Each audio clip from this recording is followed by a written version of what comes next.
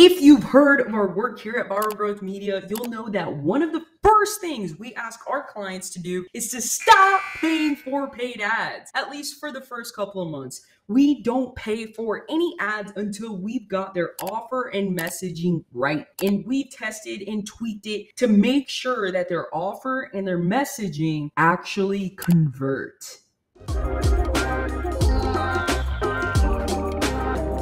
This is Egocheaga, founder and CEO of Viral Growth Media, and today I'm going to teach you how you can use LinkedIn Sales Navigator to find high quality leads for your coaching or consulting business. One of the best ways to test it is through leads we found on LinkedIn. And let me tell you, LinkedIn is probably one of the best places to find high quality leads for coaches and consultants in the B2B space. The kind of clients you're looking for are executives, managers, the decision makers are very active on LinkedIn and are essentially there to handle business. We have several different strategies of Viral Growth Media that we use for our clients to find and connect with leads on LinkedIn. But one of the most convenient ones and something you can try for yourself is utilizing LinkedIn Sales Navigator. LinkedIn Sales Navigator is essentially a social selling tool. It's a tool that allows you to search and connect with potential leads that aren't in your immediate network. And it has in-depth filtering features so you can make sure that you're actually connecting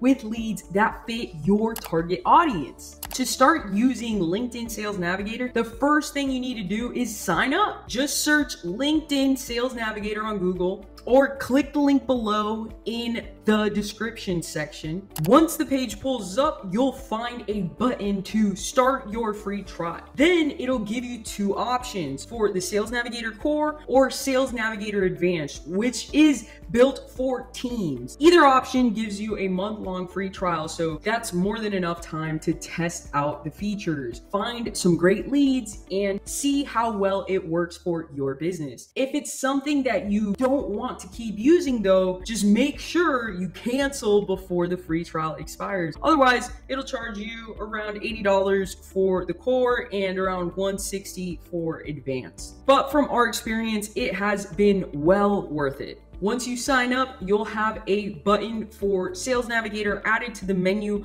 on top of your profile page. So just click on that, and right at the gate, it'll show you a ton of leads. It'll show you which ones you have shared connections with. If you're a small business or solopreneur, I would suggest starting with leads who you have a second degree connection with that has a shared connection. You know, it makes it more likely for them to be open to starting a conversation with you. Of course, you don't want to just randomly start messaging people. Sales Navigator features are really thorough and in-depth filtering system. Up top, there's actually a search bar and you can put in keywords to find people who would match up to what you're looking for. Like if you're looking for people in construction, just type in construction or whatever other related keywords to your niche. You can also filter by connections. Like I mentioned before, you can filter by the company information. You know, how big is their business based on employee headcount and their position in their company. So you can connect with people who are in decision-making roles. You can even search for the most recent content they've posted. Sales Navigator also lets you sync with Microsoft 365 and Salesforce so you can widen your lead search. If you're using any other CRM platforms, there are ways to still connect with your LinkedIn. Just make sure you're using a trusted third-party tool. Once you've narrowed down your search, you still want to do a sort of health check on your leads, just to check out a couple of random leads that came up with your search to see how well the leads you came up with actually fit your target audience. Now that you've got your list of leads, you can message them via InMail, which you can do manually or through automation. For us, we usually start out with manual messaging because that first contact is incredibly crucial to how you start building relationship with your leads and usher them down the sales pipeline. So you want to test out what you're sending to figure out what works and what doesn't. And you also want to make sure your LinkedIn profile is optimized so that when they do go to your profile, you're presenting the image of a professional and trustworthy business. If you have more questions, just leave a comment below. If you want to learn more about how to leverage